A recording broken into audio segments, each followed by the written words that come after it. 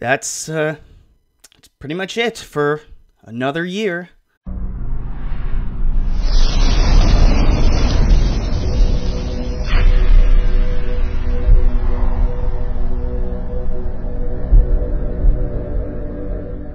What's up, everybody? This is Justin Proper here. We're going to be talking about The Mandalorian, Chapter 8, Redemption. I don't know exactly who's being redeemed in this episode, but whatever.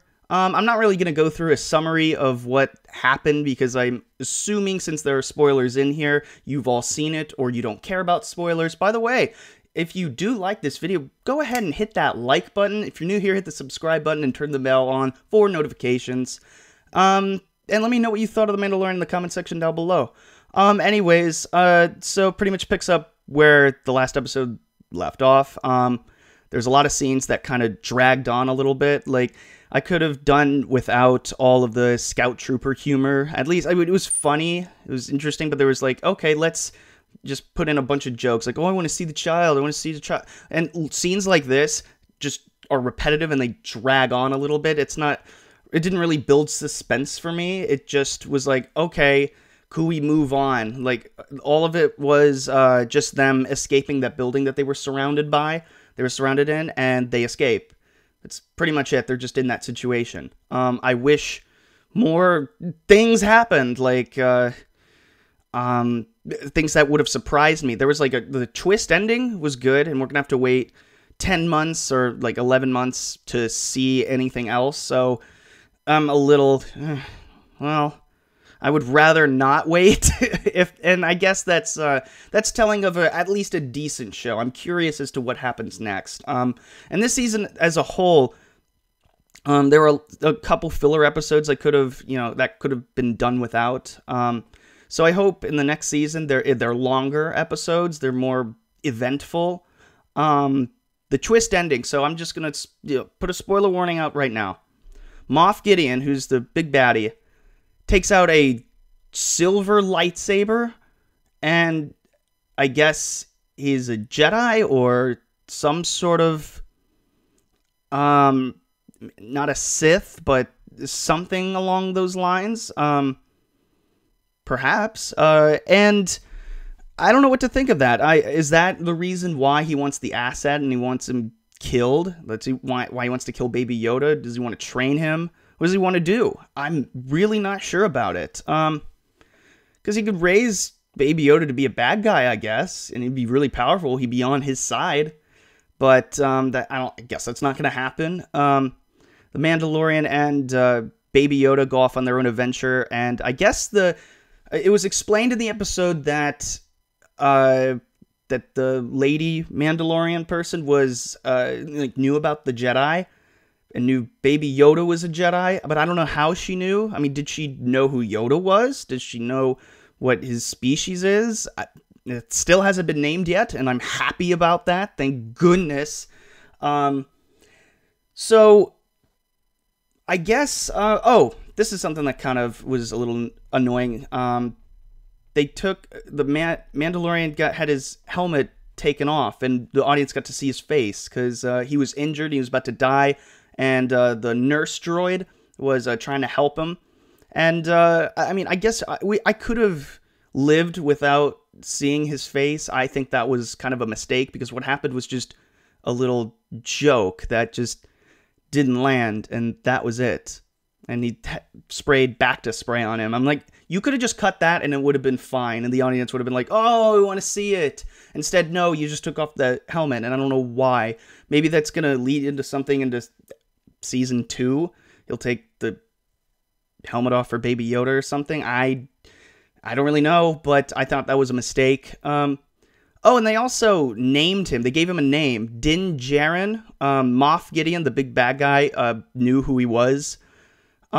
Which, that's fine, naming him, but I really, again, that's something I guess I missed the first time I watched it. I had to, like, go back and see it again, and it's just, well, that's another thing that I really didn't need, but it was fine that was revealed, but you gave away the Mandalorian's name and his face. I mean, we know what Pedro Pascal looks like. You could look him up on the internet, and there he is, but I mean, it was just best for the show not to show his face, which I think was a big mistake.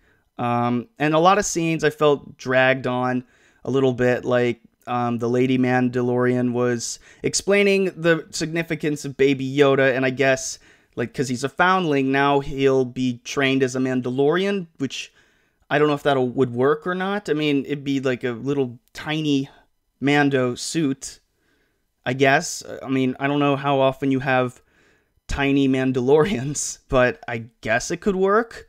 But that they also said that that he has to. Oh yeah, the Lady Mandalorian knows that Baby Yoda is a Jedi, or knows what the Force is. It doesn't name the Force, but which doesn't make sense, because did she know Yoda? Does she know what the species? How does she know this? Your guess is as good as mine. But at the end, it was a good twist. I'm looking forward to what happens next. I still have a little bit of mixed feelings on it. There's some moments where I'm just like, okay, like, can we move on? This is dumb.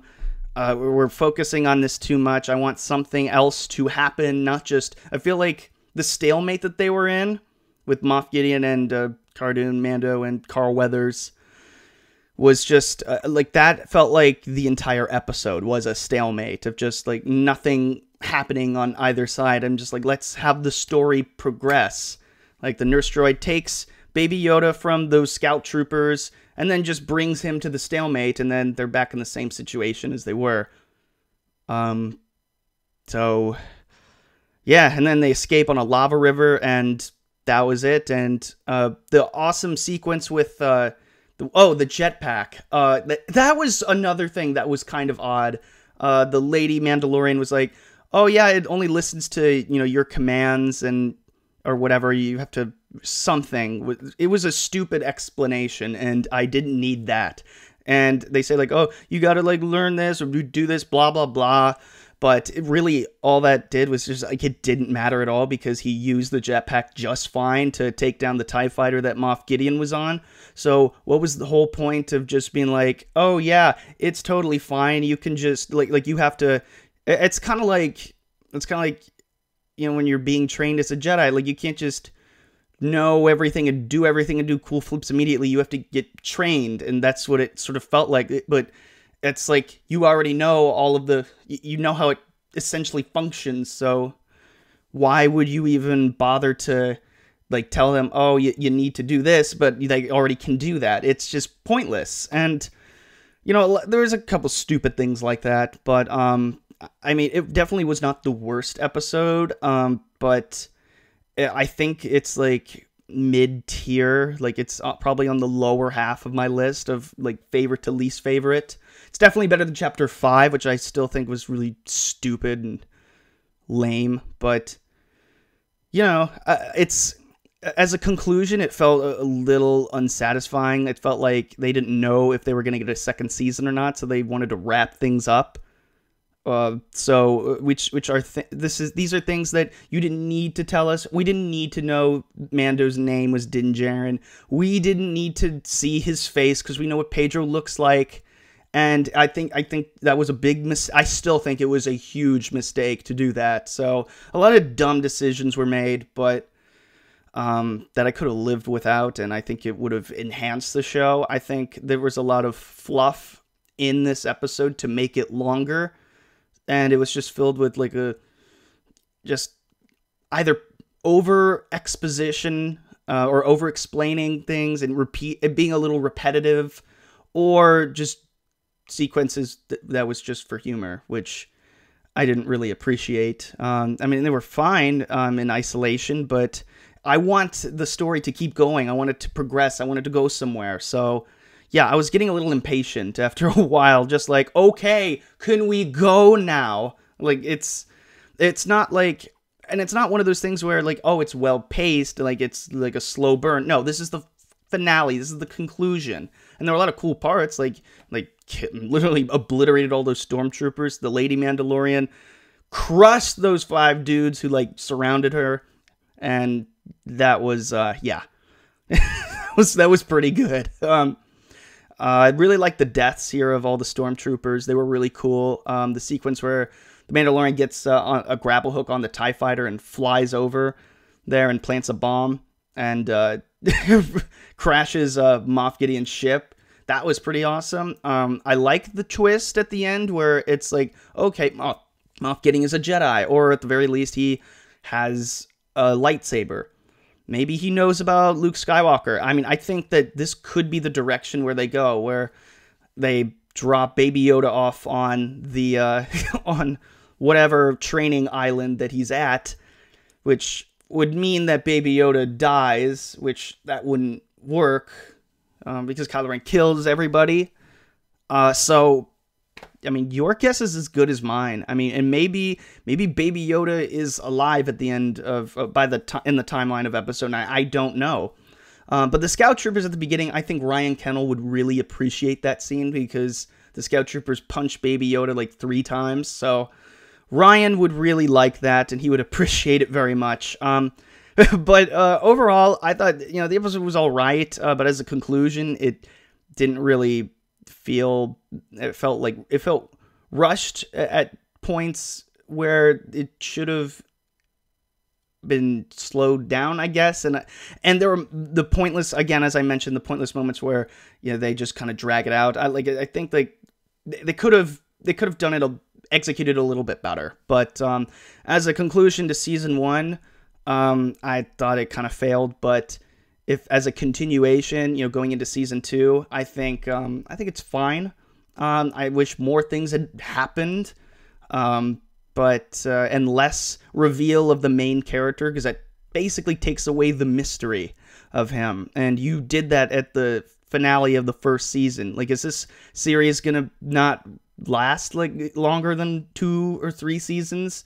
I mean, I would be fine with if it was good and it kept going and it kept getting better. I would be fine with having 10 seasons of The Mandalorian, but they gave away the mystery already. They set up some interesting things that they could do in season 2, and I'm looking forward to that in a year. So, but anyways, guys, let me know what you thought in the comment section down below. Again, if you like this video, hit the like button. If you're new here, subscribe, hit the bell for notifications, and shout out to my proper compadres over on Patreon, What an Ass, What a Bitch, What a Cuck, and Merry Mayhem. Thank you all so much, and as always, have a great day.